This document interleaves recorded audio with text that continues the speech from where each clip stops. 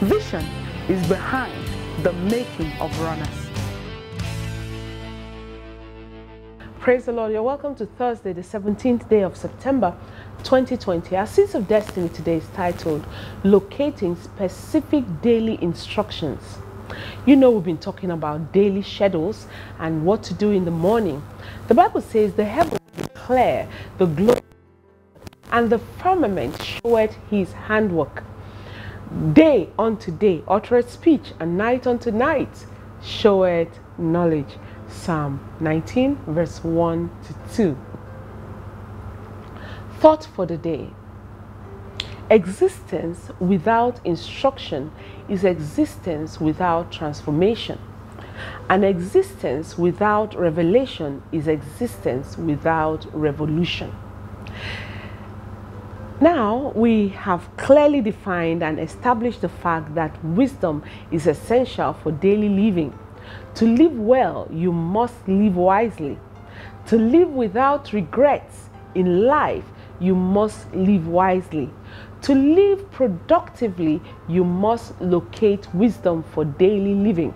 Now, another wisdom tip for daily living is being on the lookout for specific directions and instructions for the day. Our anchor scripture makes it clear that every day comes with specific instructions. Every day has something to say. From Psalm 19, 1 to 2, we see that day unto day uttereth speech. This means that every day is saying something to us. There is a speech of the day. There is a knowledge of the night. Isaiah chapter 50 verse 4. Many people keep on missing the instructions for the day. They hear nothing for the day, and existence without instruction is existence without transformation. Existence without revelation is existence without revolution. It is knowledge that brings elevation. Galatians chapter 2 verse 2. Each day comes with specific instructions. To access divine instruction, you open your Bible and you read, and you do that with desperation. When you ask God, Lord, what are you saying to me today from this scripture? He will definitely speak to you from his word. Some time ago, my husband was reading the scriptures and saw something from the scripture that revolutionized his life and destiny permanently. He had read the Bible from Genesis to Revelations many times, and particularly that Bible verse several times before then, but he had never seen what he saw that day until he saw it.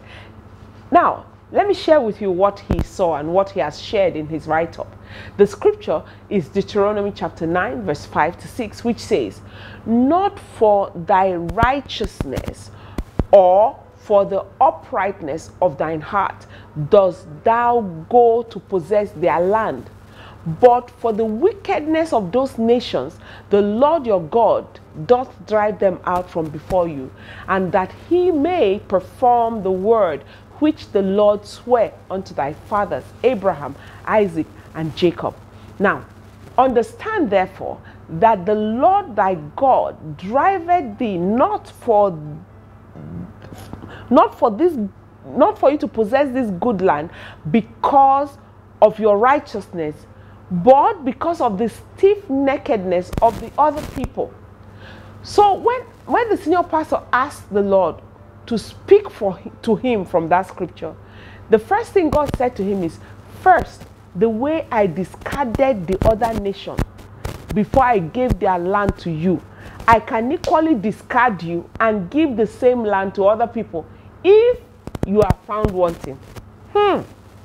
Secondly, if I have given you my place in life, it is possible that someone else should have been in that place. Any place he has given you, it is possible that somebody else should have been in that place but missed it and failed.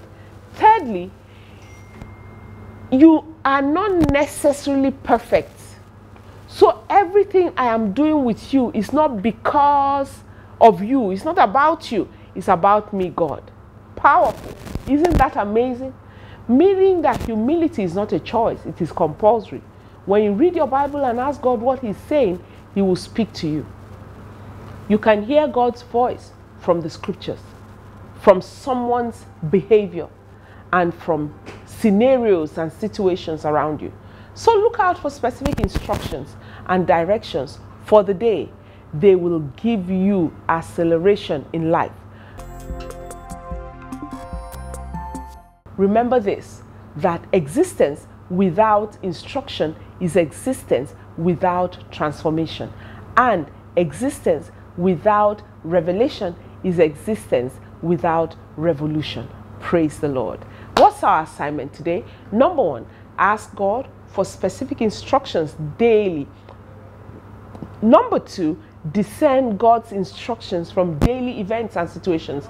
And number three, make up your mind to obey divine instructions all the time. Awesome God. Hallelujah. Let's pray. Say after me, oh Lord, I ask for the sensitivity to discern your instructions daily. Help me not to miss your direction, oh Lord, in Jesus' name. Praise the Lord. I'm excited. I believe the Lord has heard that prayer. I'd like to pray for you. Want to be born again? Simply pray this after me. Say, Lord Jesus, thank you for dying for my sins. I know I'm a sinner. I need your help. Jesus, please come into my life. Be the Lord of my life. Wash away all my sins. Make me a new person. From today, I turn my back on sin. I will live to please you, O Lord. In Jesus' name, amen. Praise the Lord. Hallelujah. Congratulations. But before I go, I'd like to wish somebody a happy birthday. Today, the 17th of September, is your birthday. What a mighty God we serve. It's another new year you're stepping into. Congratulations. I declare today the help of God upon your life, the blessings of God upon your life, the help of God be released and unleashed on you. See greater days, see greater heights, increase on every side. Happy birthday to you in Jesus' name. God bless you.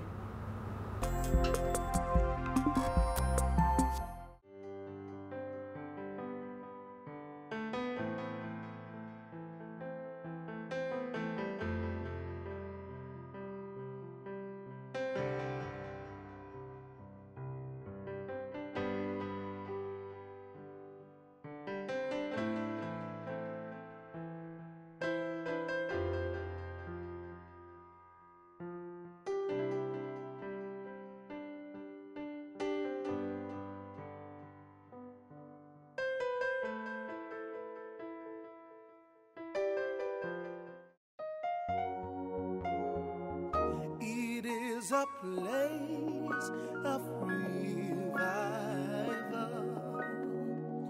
It is a place of His presence. It is a place to receive God's own principles. It is a place of His raw power. It's to